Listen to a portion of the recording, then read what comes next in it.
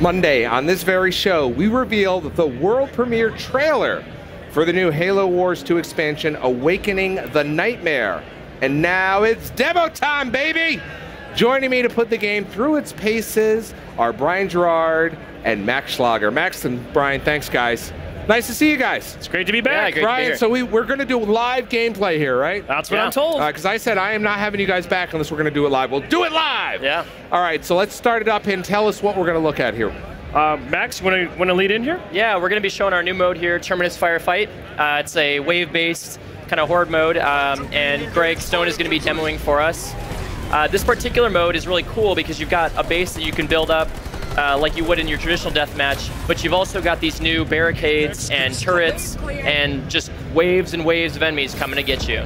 So Larry, you know about Firefight, right? I know it well. And, you know, you mentioned Gears, similar horde mode. It's you versus just wave after wave of crazy amounts of enemies. It gets harder and harder in the game. You'll be able to play 3 people cooperatively. And I believe it dynamically scale and become more difficult as more players join in. So Greg's goal here is to try to stay alive. Our demo at E3 is 5 levels. 5 levels. And Greg's goal is to try to persist and not let them destroy the big spire we saw, which is called the Terminus. Greg, just a few million people watching, no big deal, buddy. So he's at it over there right now. So now, this is new. This is now available. Well, this content, the Awakening the Nightmare expansion, comes out this fall. This fall, so this is an early look. Yep, brand new mode. This will be the first time most people are here seeing it, but it has been playable in the show here all week at E3. And you can play as the Banished. Yeah, absolutely. Let's tell me about that. Yeah, while he's getting started, in addition to this new mode, there is a campaign expansion. So it sort of takes place a few months after the events of Halo Wars 2. And the whole campaign plays out from the perspective of Atriox and his Banished forces. And if you saw the trailer on Monday, you know they find an ancient foe we haven't seen since Halo 3. And that ancient foe is terrifying. It is, of course, the Flood. We're going to see the Flood in a little bit, right? Oh, as long as Greg lives long enough, we will definitely see some Flood. And let's be clear, you cannot miss it. So, Max, what are we taking a look at here? So Greg is basically, he's building up some different defenses here. You saw him earlier. He was taking his turrets, doing some different upgrades on them. He was building down some of the barricades there, and you've got a few different kinds. Some of them, like he's got spike traps that you could place down. When you walk over it, it'll pop up and hurt people. You got barrels that you can shoot and explode, and you've got like these shield walls, basically, that just provide a hard barrier for enemies to get through. And the map here, one of your main goals is to expand out into different territories. We have a special scoring system for this mode that helps make it replayable. So it's all about how you control your territories and how well you can basically defeat the incoming enemies. Right, so you can see he's getting ready here. Yeah, I don't know if you play tower defense games at all, Larry, but this is kind of like that. You'll notice in the mini-map right down there, it's showing Greg exactly where the enemies are going to be spawning from, and you kind of see their path. So, like a tower defense game, he could go along that path, build the barriers that Max described, add some turrets, and kind of soften them up before they finally reach his base. I mean, that's the interesting thing about Halo Wars 2, is that there's a lot of common elements from a few different games, but each of the different game modes there's a lot of completely different strategy. Absolutely. Right? Yeah, totally.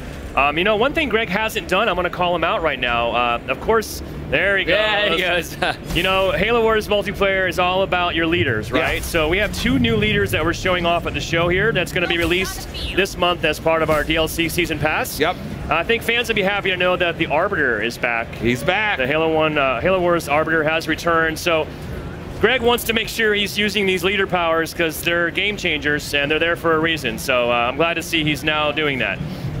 Yeah, and this in particular, every time we do a new leader, we're trying to do something that changes up the game style, changes up the way that you might play. So for the Arbiter in particular, he's got a lot of abilities that center around this rage mechanic. And so as you use leader powers, they stack up and they make your units stronger. Right. And it lets you use them more often. So it's really all about just kind of bringing in more constantly. And so hopefully Greg will have an opportunity to show that off on some of the bigger waves that come in here. We saw some of the we saw a lot of the defenses, but can you really outline line by line some of the new defenses we can expect? Yeah. So basically, you start out, you've got a main base effectively, which you could still build your turret spots on an upgrade. Once you go a little further out, you could see these little wall segments here where you could basically build barricades. The barricades are different for UNSC versus Banished, so different advantages. You know, some are tougher, some are a little bit, they provide more mobility for your troops. And you know, like I said, here he's got kind of the 3 different templates, some that are more effective against incoming melee units, some that are just straight up shield walls. By the way, I love the fact he's waiting for the next wave here, and he's like chatting with the fans. There we go. And here we go. So now we're going to see how well some of these defenses work against the Flood, who starts walking in. And then as you expand out and build those bases, then you also get more turret slots, and so you get different kinds of turrets you can upgrade. And all right, there we go. Yeah, we can see what's going on now. Yeah, so this is our first Flood wave starting to move in. By this time, I mean, Greg's got a pretty nice sized force, so I think he's in pretty good shape. Also, I should just mention for folks that may not know, this game obviously looks awesome on Xbox One S. An HDR update was released with our last patch last month. Yes, it was. Also runs on Win 10 at 4K resolution, looks stunning. So, and it also supports Windows, Xbox Play Anywhere. Yep, buy it once, play it on both platforms. Your progress in the campaign goes back and forth, and it's delightful. So now things are heating up a little bit. Yeah. I think Greg's doing there he goes. admirably. Now he's starting to bring in those leader powers. So you can imagine in a 3-player game, legendary difficulty, much more challenging, but pretty interesting. The 3 of us could pick different leaders and kind of synergize and use our leader powers in cool ways to really give us the advantage. Yeah, he's really digging in there. How close? So the wave is kind of coming to an end here. We can see the enemies coming in. Yeah, you see it in the upper right there. He's right now in wave 4. This demo will go to, well, there's 5 waves, and he's infected 47 out of 111. So right now, we just got that notification. Wave 5 is about to start, which features the Abomination. Max, what's the story of that guy, by the way? Yeah, so one of the cool things about the waves, too, is we're going to have these basically these boss waves, these mini-boss waves, where you get some really big, heavy units coming in to attack you. And in this particular wave, we've got a Flood commander that's going to come in, and he's a really strong melee threat, and surrounded by a bunch of his minions there. And so he's going to come in, and you'll see that's going to put a lot more strain on Greg's defenses and his forces, so he's got to really make sure his base and his powers are ready to go. Let's kind of dig in. Yeah, he's getting ready for it. They should be coming in any minute here. Any minute now. We're waiting for the big reveal. Don't fail me now, Greg.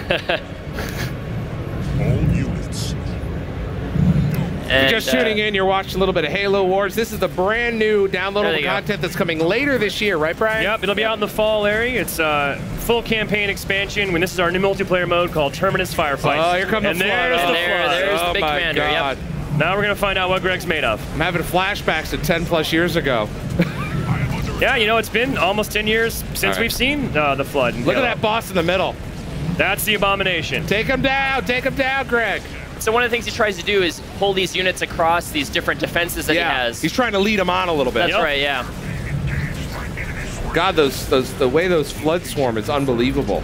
Yeah, they're not that powerful in their own right, but once enough of them get on top of you, in typical Flood fashion. Absolutely. All right, because he's going after the boss now. Yep.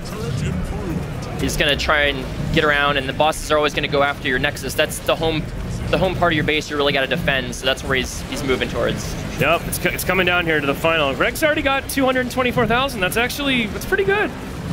Yeah, I mean, that's one of the cool things, too, about this mode is there's a lot of different factors that play into how you score in the mode. So you can choose your difficulty. That's kind of a multiplier.